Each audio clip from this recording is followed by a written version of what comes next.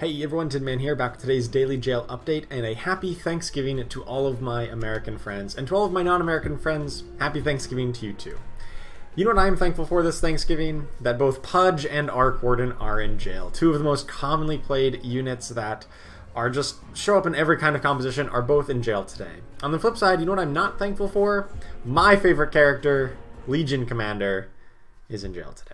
So, unfortunate, won't be able to play all of my fun Legion Commander comps today. Just one unit banned completely kills those compositions. Fair enough.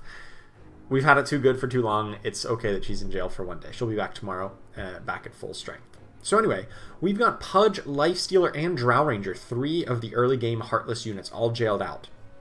And that's a really big hit to any composition trying to get even up to 4 Heartless. You're going to need Lich to even complete 4 Heartless, which pretty much rules it out of the meta.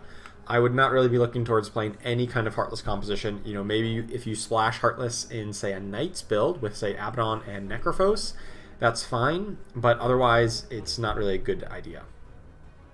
We also see a couple of Hunters banned out, Drow Ranger and Wind Ranger, and I don't think Wind Ranger is that big of a deal. She's fairly easily replaceable by a lot of other Hunters, but Hunters typically were the ones that wanted to get those large amounts of armor shred from the Heartless bonus because they deal all physical damage, and of course with 2 of them missing, and of course Drow Ranger missing, you probably don't want to go towards too many Hunter compositions. Perhaps in the late game, if you want to splash in, say, like Mirana, Medusa, plus Sniper, that's still a very valid core of a late game damage output, but otherwise kind of early game Hunter compositions, even ones built around Beastmaster, are going to be a lot weaker because you're also missing Bristleback, who's a big contributor to the high physical damage and the Brawny bonus, which also plays off Heartless bonuses. So this jail really conspires in a number of different ways to reduce the strength of those types of compositions. We also see a couple of Assassins banned out, actually 3 Assassins, with Faceless Void, the Ace of Assassins, as well as Nyx Assassin and Templar all out. You can still complete the 6 Assassin bonus because Ember Spirit was recently added to the Alliance, and it still keeps it a valid build, but I wouldn't be too keen on trying it missing so many pieces, so many powerful pieces really. Templar and Faceless Void are 2 of the most individually powerful units, and then Nyx Assassin kind of bridges the gap into Insect bonus, which was a very common pairing with Assassins.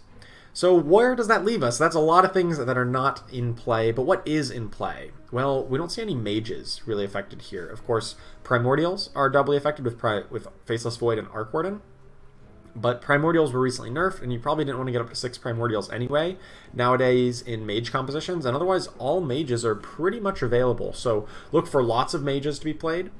And also, some of the recent alliances that got buffed, the Knights and Warlocks, are both very much available today. There's no downside on any of those builds, and I've been really liking Knights and Warlocks when they're available. And today's jail really allows both builds, either combined, you know, with 4 Knights, 4 Warlocks, or just 4 Warlocks plus a combination of other things like Warriors with CC, or perhaps with Knights, or perhaps just other damage dealers like Druids or Savages even.